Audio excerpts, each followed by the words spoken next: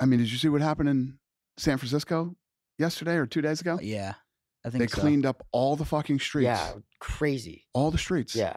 It- What, you think they're starting to do shit now because they're getting worried? yeah, but you wouldn't do that for the people of San Francisco. Why wouldn't you do that for the people of San Francisco? How do you fuck up California? One of the greatest, Dude, one of the, arguably, fucking terrible. LA is just arguably, as bad. San one of the Diego's greatest worse. fucking places on earth. I know. There's a handful of places on earth that can even rival California. California is one of the fucking greatest places on earth. And, you know. How do you let it go to shit? You're absolutely right. The entire state's beautiful. So you showed that in a week you could clean the fucking whole place up. Yeah. But you won't do it for the people of California who are paying the taxes there and live there and work there. And LA's fucking different now. No, LA's gone to shit. let me tell you what. It's gone to complete shit. 12 years ago, I used to look for excuses to go to LA, man. Yeah. I'd be like, I'd create meetings to go to fucking LA. I don't go to LA ever anymore. It's not. I go to LA if I have to go to LA, and that's it. You know? You saw we're moving to Florida? I did. We're pumped. Yeah.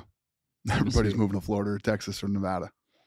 The only thing that sucks is it's farther from Vegas, but that's the only downside. Yeah. Yeah.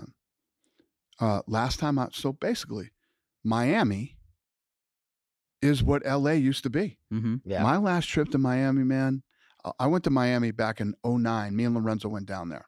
It was when the economy crashed. That was the last time you've been there since? No, we partied. But No, no, no. besides that We time. went there for. Yeah. No, I know.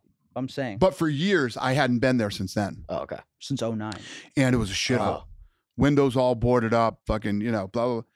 Miami is off the charts now. Off the charts. It's one of the fucking hottest places on earth. People out everywhere. Restaurants are unbelievable, packed. We were at that, you know, Grutman spot. 100%. Gecko. And it's fucking incredible. And it's DeSantis.